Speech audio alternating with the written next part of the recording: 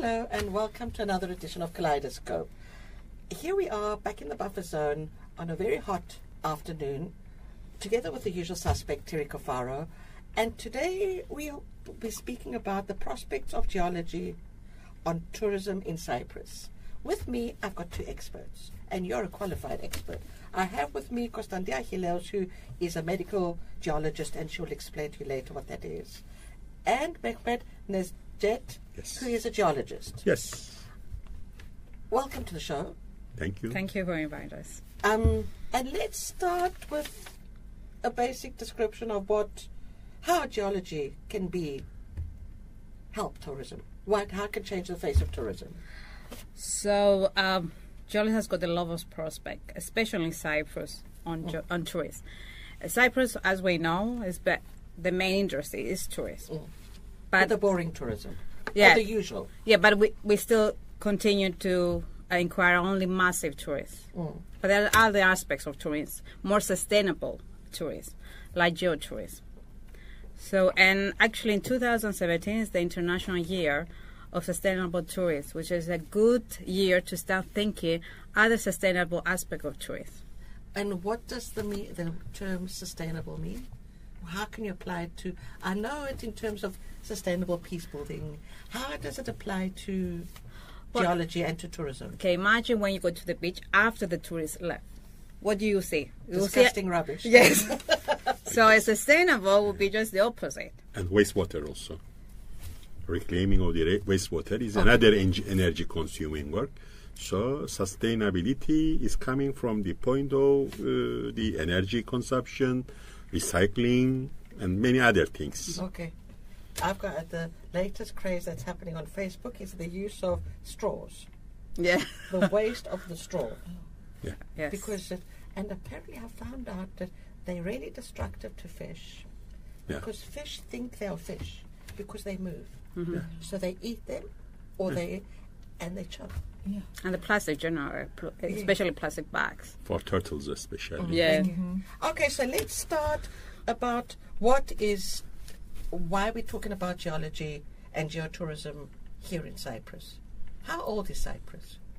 Well, it's about 90 million years. Yes, it starts with 90 million years ago from the from the bottom of the ocean. So it comes from the mantle, the oceanic crust comes out, and many. That's Rhodos, actually. So the Rhodos Mountains was a part of the ocean crust that came out. Okay. And that's how we started the island to be created from the ocean. From the ocean okay. Maybe the myth of Aphrodite giving birth from the sea is similar to geology, actually. So like the Aphrodite came from the sea, also Rhodos came from the sea. Okay. And is that why you sometimes find fish fossils in the mountains? You don't find the fossils in the mountains, around the mountains. Around the mountains, yes. Where? Okay. But not where they should be. Not on the coastline. No. They are in where it should be, where it used to be a sea. You find fossils now. But when there used to be sea 1,000 years ago. Not thousands, millions. Millions. We only talk about millions in Million geology. years ago. Yes. So to us today, where we see fish fossils is not where we find sea, where we can see sea. It was the sea. It was the sea. It was the used sea. to be. Messauria was once upon a time. It was under the sea. Okay. So Kaleid'her'scope Mountains and the Rhodos Mountains were separated from that sea, Messauria place. The two of you are working on a project, are you not? We're working towards to make a project. Okay. But we don't want to just... Okay, so you don't want to jinx it now. Hopefully we'll come again and we'll discuss that project. Tell me, how does geology affect our daily lives, the geosciences? Well, if you find your bag, if you check everything, almost everything that you are including in your bag, like your mobile phones or your makeup, everything actually came from Earth. So geology is a very big part of it. So geologists actually find the ores, the minerals, to hydrocarbons, minerals. All these things the geology discovered, so you can use it today. How well informed are we as Cypriots about this? Unfortunately not. Why? And we have, we are very old as an island, and we have old civilization. We are very significant in geology, especially Rhodos. Why? Because of the ophiolite as I say, it's a part of the ocean crust that came up, and not in the whole world. The world, if you travel around Earth, you cannot find this piece of information. It's very rare, only here in Oman. And here we are a good place because all the layers of the ocean crust you can find in Cyprus. Whoa. So it's very rare, very unique throughout those mountains. And actually the whole Cyprus. Yes. We have also the two plates. So you go to the Kaleid'her'scope Mountains, you see the Eurasian plate. Yes. It's the continuation of the Alp system. Yes. And if you go to the Paphos district, you see the Mammonia rocks, which is actually the African plate. Yes. And that's why it's so significant, the island. And it can get a lot of prospects on tourists. So it's almost as if Cyprus, it's almost as if Africa, Cyprus, and Asia were joined. Yes. Exactly. Yes. And they broke into this beautiful Island. Yeah. Exactly. Okay. And what is so different about the ocean crust? What does it bring that's so different? I mean, I know it's got to be something, but explain it to us. Well, I will say something about what everybody know if you're a Cypriot, the copper. Okay. So copper history in Cyprus occurs because of the Troodos Mountains, the ophiolite, the rocks from the oceans. They came from the copper. So that these rocks, they call them pillow lavas because they actually look like a pillow. Yes. So that lavas, they have the copper metal. Okay. And that's why a lot of our history, ancient, from antiquity until now, we use copper. Where else do you find copper? A lot of places, like Chile is the main mine, Copper. major copper mines now, currently. Atacama. Yes. Which is? Atacama, it's a desert. Okay, In Chile. In Chile, and also the other parts of the country, Yes, but 4,000 years ago, Cyprus was number one. Yes, because But Cyprus we don't have a lot of copper anymore, do we? No. Yes. Because is it exhausted, or don't we have the right way to bring out what is left? it's combined, I think, these two factors. So we have only the poorer ores remaining now. Maybe in the future, when technology is evolved enough, we can get the remaining copper in a cheaper form. Now maybe it's too expensive to use it in this form. Okay, so I want to hear more about the ocean crust that came to the top. I think it's quite... Yeah, it's quite awesome, and we underestimate it or we play it down. Well, I will say something that from 1900, scientists come to Troodos to study it because of that uniqueness.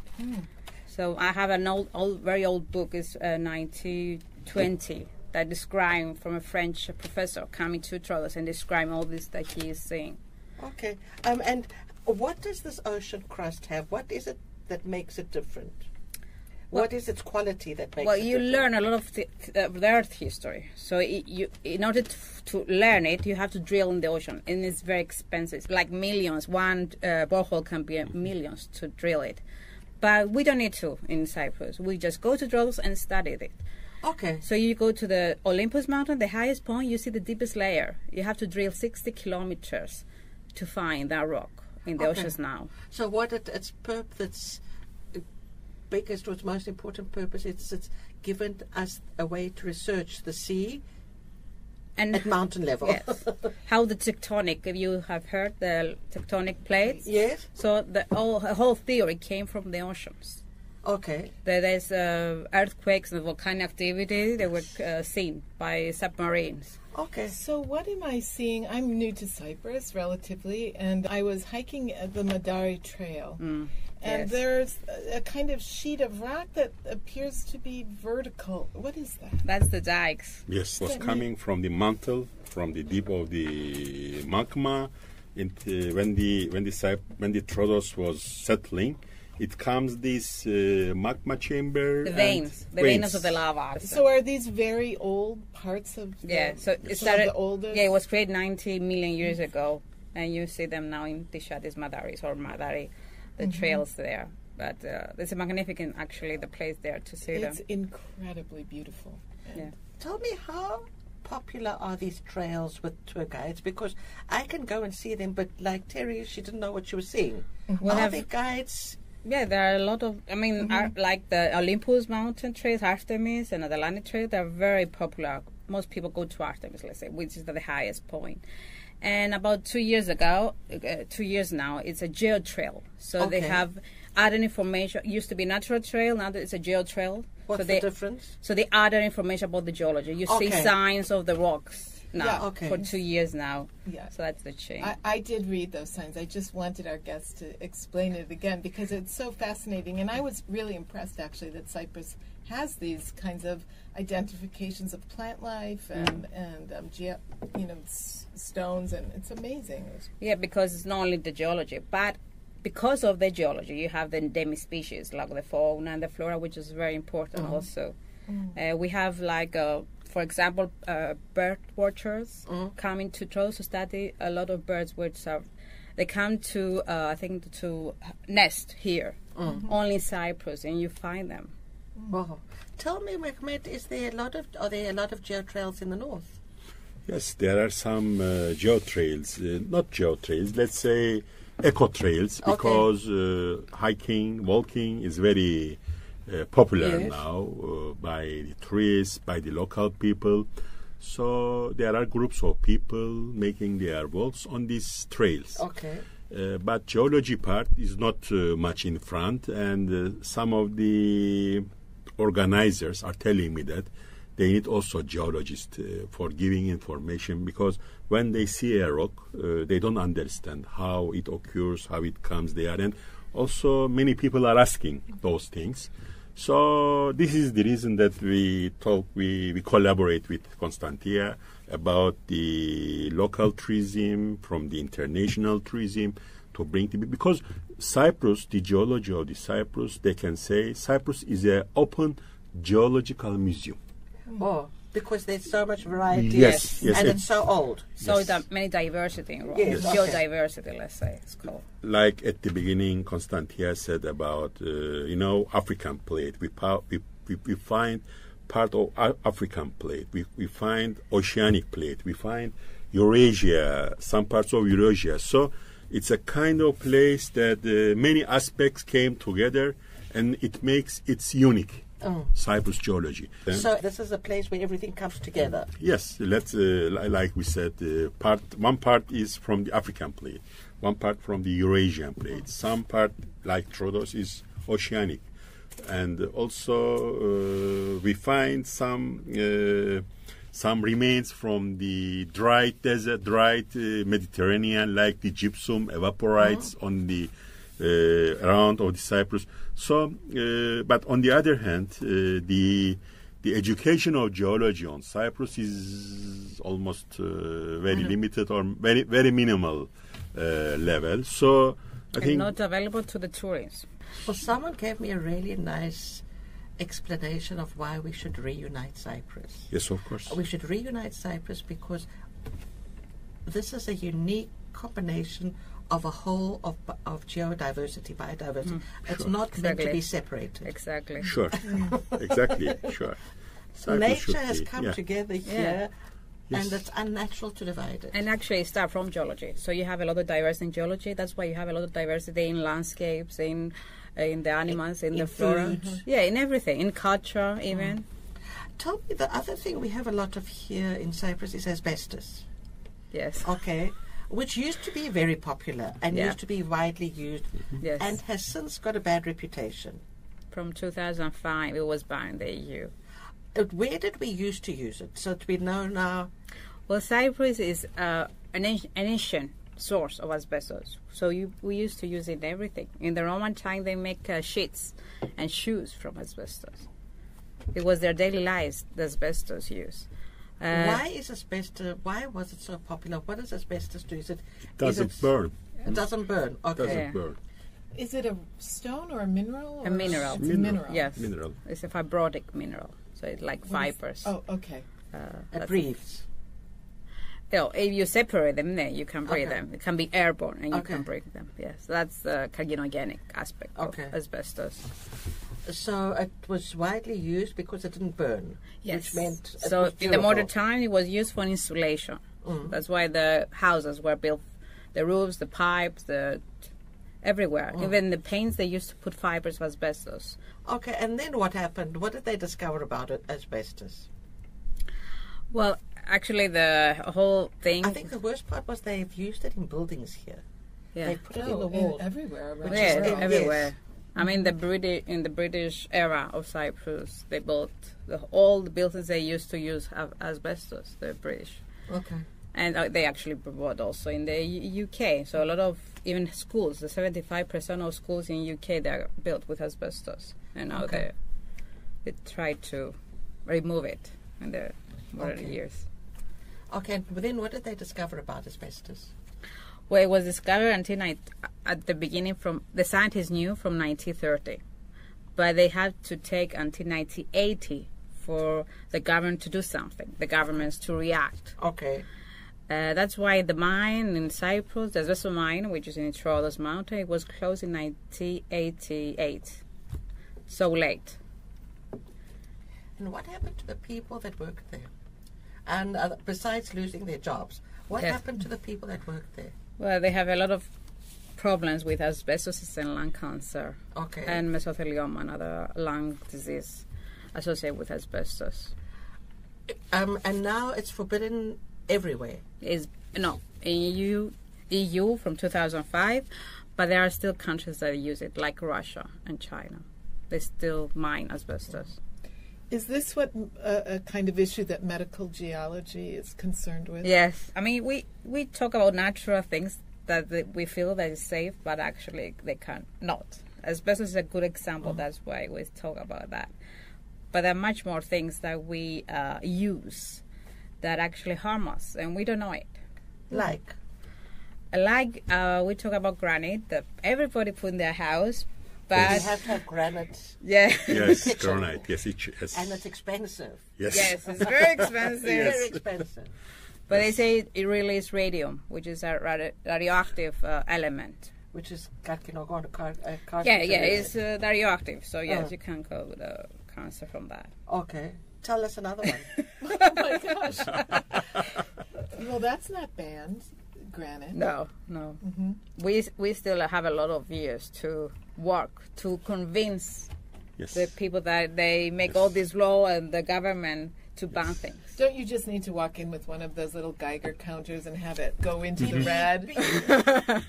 Well, no. Unfortunately, will not be so easy. But that's why we came, scientists, in order to try to prove to these people that they take decisions, especially in the EU that we are now, to convince them not to use them. What else is a daily thing we use that we should not be using? Can you think of another one? Well, your lipstick, actually. Some of the lipstick, the shiny ones. Oh, the glossy ones. Yeah, the glossy. They usually put lead to. That's why I actually put only matte. I don't want to alarm you, but no. I mean, I think we need to alarm people because I think deep down, a lot of us know this and just carry on because it isn't said enough. We talk about carcinogenic and so on, but it doesn't mean. I mean, you have a percentage. The percentage actually says if you have 5% to get the disease, means that in 5 people on 100 they take the disease. But it also, you have to consider the organism. So my organism can be stronger than yours. Yes, there's a lot of variables. Yes, so a lot of variables. Yes, actually, a lot of factors. Can I ask you something? How different is the geology of the north and the south? What do you mean? Are there things you find in the north that you don't find in the south, and vice versa? Yes, I mean the Kaleid'her'scope mountains. You don't find them because Kaleid'her'scope mountains are from Asia. Eurasia, yes. Yes, yes, limestone, dolomitic limestone. This is not much in the south. Only the Triassic limestone in polyhirsophore area, Hasambulia towards Aphrodite. But it's different because this is from the Tauride chain. Okay. And also turbidites. Turbidites are the sandstones, marls, shales originated from Euphrates, from Tigris, from the east, from northeast, from northeast, eastern part of Turkey. There was a big delta, let's say 60 million years ago, and it came until the area of Cyprus. So it's a very complicated story in this area. So because there are 3 continents, Eurasia, Arabic platform, and also African plate, these 3 plates, they have come together, intersected, and Cyprus has come out from here. So that's why the landscape also is different. Like, yes. And there's a lot of caves in Kaleid'her'scope Mountains. You cannot Yes. find that. Limestone Big caves in limestone and gypsum, which is very extraordinary caves. We don't have so much. Is in South. limestone not harmful? No, limestone is not. I'm just checking. Calcium carbonate. Yeah. Calcium carbonate doesn't have any. Calcium carbonate doesn't have any because calcium we need as a element in our bodies. Carbonate. Yes. And it came from the rocks actually. The calcium So- in your bones. So also we have gypsum, calcium sulfate. For 4.5 million years ago, Mediterranean dried up because the water balance in Mediterranean Sea is supported from Atlantic Ocean. This connection was ceased 4.5 million years ago, and Mediterranean became a dried lake. So this is calcium sulfate or Ipsaro, this is known, deposited at this stage. And then when did the water come back? then the water came back after some geological effects have changed and it started to replenish the Mediterranean Sea from Atlantic Ocean. And the water balance came to a equal level, and this continued. You know, geology is a non-stopping process on the earth. Okay? Yes, it is. And there is a motto, it's said, today is the key of the past. So today, what's going on in geological part, it means that it will give a clue for the future. And that's why you have to study earth science to for the goals of climate change they have set. The ones that Trump says are not happening. Yes. The illusion of not happening. Yes. It's a conspiracy. Yeah, of scientists, yes. Okay. I have a question about that, since we're talking about climate change. We talk a lot about how we as humans affect climate and change climate with our actions. Can you talk about how the geological landscape affects climate? Well, CO2 actually come from volcanoes. So the eruption of the volcanoes release CO2, and that changed a lot of the climate. Okay. That's why the ice melted in the glacier era. This is how the ice was melted, because of the volcano erupted. The whole Earth was covered in ice. That's right. All the volcanoes could release the CO2, and that's why we have life. So when people take those samples, they go down, hundreds of meters, and they come up with a tube of soil or whatever, a metro rock. They can describe storms that happened. Yes. And is that Past because climate. of carbon? Yeah. They're reading carbon. A lot of different things. What about earthquakes? Yes. Yeah, wouldn't I mean we had a massive earthquake last night. Yes. On the coast of Yes. Yes. Isn't that something that affects climate? Would it affect climate change because they are at the borders of the plates, are the source of earthquakes. Let's say Pacific Ocean is the biggest source of the earthquakes, like South America, like Japan, like Indonesia, like California in North America, Northwest America. So these are the results of the movement of plates. They are coming together, they collide together, they are going away from each other. So this is a not ending process. Geology, human age is only observed 60, 70 years, but we are talking about millions of years in geology. This is the scale of the movements, scale of the deposition, scale of the mountain building process. And it makes you feel so small. Because you're looking back 90 million years, and you're considering the future, our future. Yes. You base in the future what will happen. You can predict.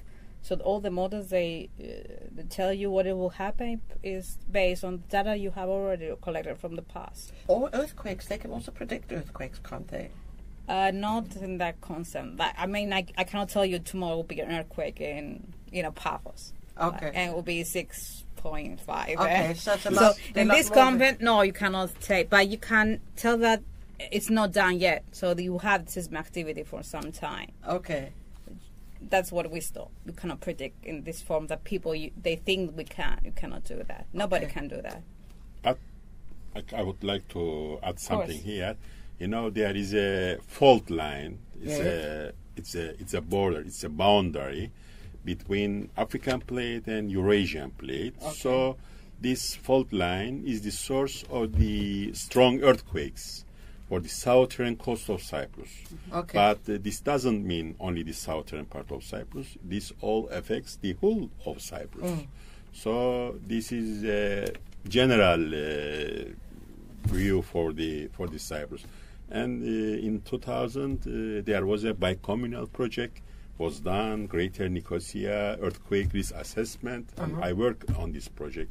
It was 3-4 years, UNOPS, American Geological Survey, and the Cypriot Geological Surveys work on this together, and very nice results were put as a bicommunal base on this time. And so this also needs those studies for the island base.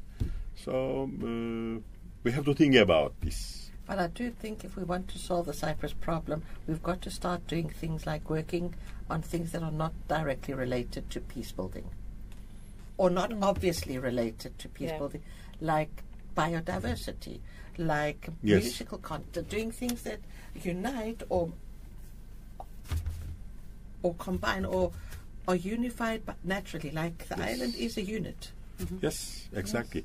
Or the music is a unit. Well, nature actually is a unit. Yes. Even if we are separated from Africa, from the sea, we're still affected from the Africa. All the dust storms we have in Cyprus. Exactly. There's no line there. It doesn't stop the dust from Africa coming. So or the birds don't stop and say, there's a border, I need to have an island document. Passport. Yes.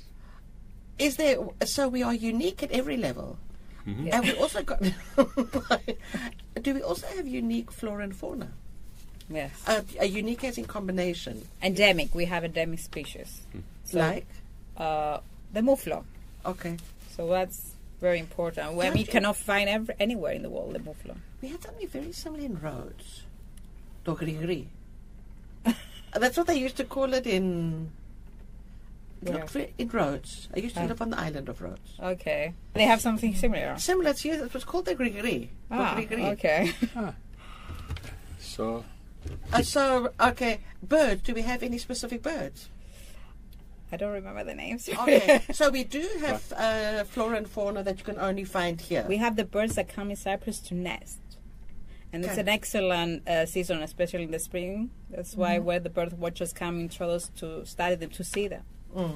And also and by pygmies, elephants, we have snakes, the snake of Cyprus, the black snake. We have the flamingos. Okay, it's not endemic species. Is it? No, it's not endemic species. It's still beautiful. Yeah. Okay. So what are we going to do about attracting this kind of tourism to Cyprus? Because as much as I like the sea, and I think we've got beautiful beaches, of course, we have such a beautiful island.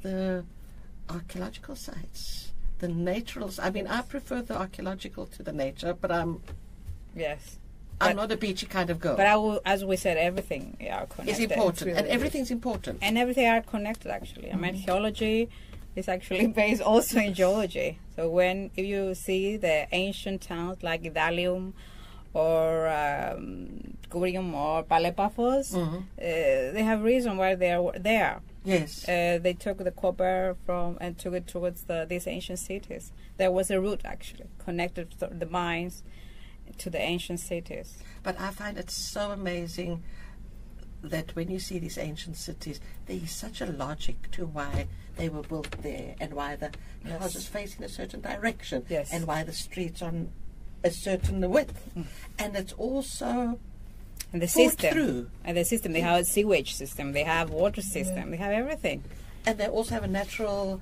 check to check the view.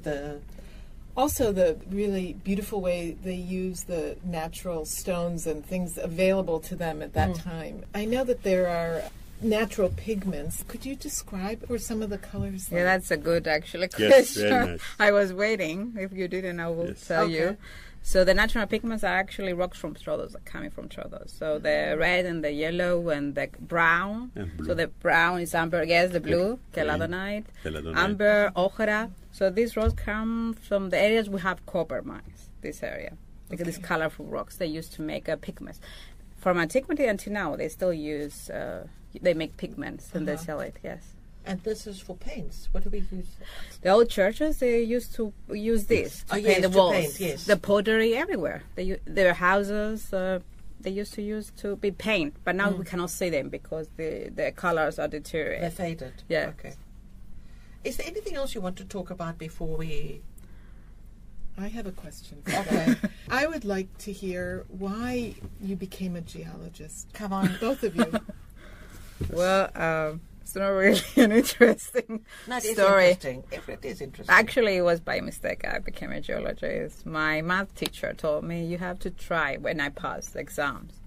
And I was really skeptic about that. I didn't know what is geology. Unfortunately, I didn't when I was 18. So I went for a semester to try, and I was fascinated. It was love at first sight, and I'm still in love with science because it's constantly evolving. You cannot be bored. So if I went to maths, I'll be bored by now. But geology, I don't think you can bored if you learn. It seems as if there's a new layer underneath. Yeah. Mehmet, now you tell us why you became a geologist. Yes, why I became geologist. Because it was very interesting subject for me. Because especially geology was not on the syllabus as a separate lecture in the high school. It was under geography. Yes, I remember studying it under geography. Under geography. So randomly. It came, and it was copper mine in Cyprus. Maybe we have a chance to work at a copper mine. On the other thing, I was very much interested about groundwater resources of Cyprus because I didn't have any idea about how the water is found, how the groundwater survey is done. So it came to me very interesting, and I went. I made my master's. I made my PhD, and I am also giving lecture to the private university for civil engineering students. So I'm very happy about it, and I traveled a lot with this way.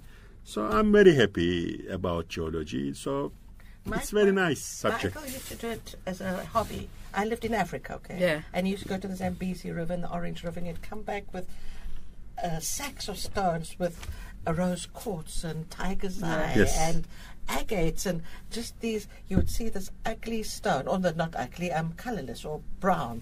And then he would put it in that tumbler and it would clean it in the water and suddenly it would sparkle. And you'd put it in the light and it would be millions of it's amazing.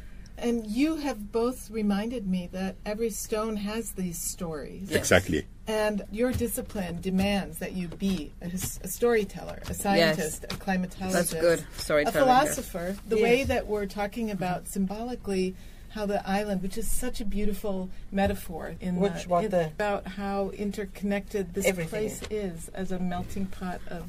I think you've also told you that they're also doctors. Healers. Healers in the sense that you know what affects you negatively. Not a healer as in giving medication. Asbestos is not good for you. Okay. So you know what is positive. For a discipline, you follow the medical geology. You have some medical... information. Information, yeah. When you study the environmental health, as I did, a master I have done, you have some good medical knowledge, but not all geologists have. You have to follow the medical geology discipline to have some. But there are so many other disciplines in geology. That's why it's so fascinating. And I think for somebody to understand what we experience as geologists, when you are in our head.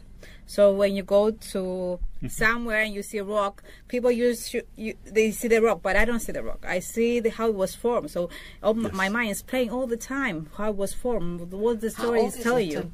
Yes. What formed it? Who went past? Yeah, I just watching the Madeira, the documentary about Madeira. And the journalist asked a geologist how it was formed. It was fascinating for me that she asked the geologist. In Greece, those high mountains with the churches at the top. Yeah, and he was telling that it used to be a lake now, and now you see this huge rock because of erosion where they were created. And she was like stunned. And I mean, that's what we see when we see something, how it was created, and the stories tells you. And you really do open up experience, central experience, and mindful experiences when you talk about the places we're standing. And there's nothing more thrilling than that, like going on a hike with someone that actually can open up those stories for you. And that's why you have to have imagination to be a geologist. You have to culture it all the time. I mean, my professor was telling me you have to have this imagination and work with it to be able to see something that is actually dead, like the fossils. They are dead, but used to be alive somewhere, sometime. I would also like you to just, in closing, tell us a little bit about the geopark in the Drodos. Because there is a geopark. Yes. So I think it's a good place to start or to stop. Yeah, it's a good place actually to start geotourism, since that's why the geopark was created, to promote a geological heritage of a place. And Drodos from 2015, there is a geopark. And where is the geopark? Well, the geopark is a big area. It includes 110 villages. Okay. But there is a museum, visitor center, so people can go visit it. It's located in the asbestos mine. They can go visit and learn everything about the geopark. It tells the history of Drodos and actually how the island was created, the things that we are saying today. A lot of information about that. So the asbestos mine is safe to be in? Yeah, it's in rehabilitation phase for 20 years now. And they try to transform it, the government, to make like a theme park for mining. So in the future will be much more museums in the mine when they rehabilitate all the buildings. Now they have almost rehabilitated the mine. They tried to renovate the building to be visitable. And the geopark has got guides inside, people to give you tours and to give you information. Not at this stage. At this stage, it's only the museum and the geotrails that people can visit. But if they need information about this, it's better to visit the museum. Okay, and there is a website so that they know where to go and what to find. Yes. Okay. They have. So if just Google it. Yeah, Google it. Is there anything like a geopark in the north, Mehmet? No, we don't have like a geopark style, but we have also very interesting sites like Ayos village, north of Lefkonigo. There is a gypsum cave. It's very unique.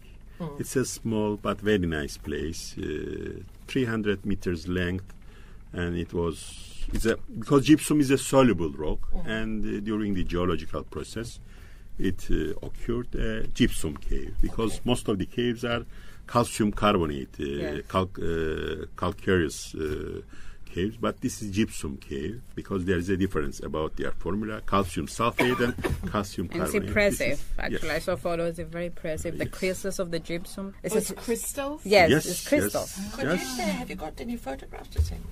Yes, of course. Send me 2 or 3 and I'll put them online after the show. Of course. Yes, so if you go to the gypsum cave, it's like a sparkling... Yes. Nightclub. Yes, it's a good idea. And there is also, in Galinovorni village, there is a man-made cave, and also another one, the Gorovia village, on the way to Karpaz. These are handmade caves, but it's very impressive. I would recommend you to visit. So geotourism could be spelunking and going into these caves and exploring them. Exploring them, and also is a sustainable way of tourism for the people. And tourism because you is need guides, so these guides will help actually sustain the geology. They will not you know where to walk. They will tell you cannot damage, because you have to. I mean, that's actually your product. The cave is your product. So you have to protect it, for the tourists that come by. Okay. And in the caves, there will not be a massive amount of people, so you have a small groups, which is better as a sustainable tourist to take. Yes, the smaller the crowd. It's a better.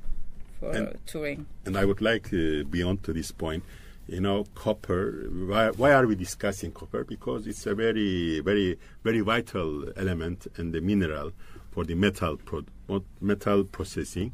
And also they say that it gives the name to Cyprus, or Cyprus gives to the copper element. From we baptize actually copper. As we know today.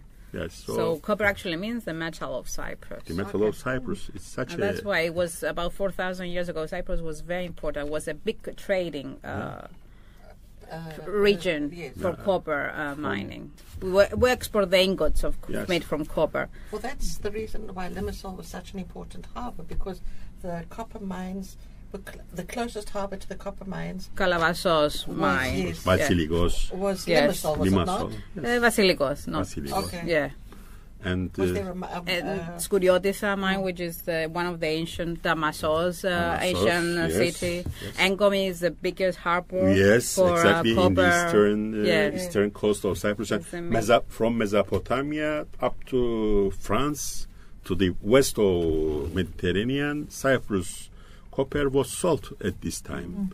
And there are so many scripts that they are telling how many tons of copper were sold as a metallic. Letters they found, like the Egyptian. He write a letter towards the Cypriot king, and he was telling him a brother, which it was a big honor back then. Yeah, so I mean, the ancient in ancient Egypt, the letters the pharaoh was sending to King of Cyprus back then, it was referred to him as brother, which was a big honor, showing the importance of the King of Cyprus back then. We need to get all these stories out more, because we focus on the conflict, the recent conflict, that all it brings is hate and tragedy and tears, and yet if we brought up this beauty of how unique this place is, and how it came together. Even though it belongs to 3 parts of the continent, it's actually wanted to come together, and here we're trying to divide it. Another aspect of geology, peace building. Yes, exactly. That's a good one. A good title. Exactly. I think this is a good place to stop. Okay. I really want you to come back and tell us more stories, but maybe what we need to do is take you on a trail and hear the stories along the way. Yeah, sure. Okay. We'll love to. Okay. Thank you very much, Mehmet Konstantia. Enlightening, totally enlightening. You're welcome. To the listeners, I will put stuff online afterwards about what we've spoken about, and also maybe it's time for all of us to step out from behind our mobile phones and walk the mountains of Cyprus. We live in a unique place. Let's explore. Exactly. That's my message for today. To all of you, keep walking and stay safe. Thank you so much. Thank you. Thank you.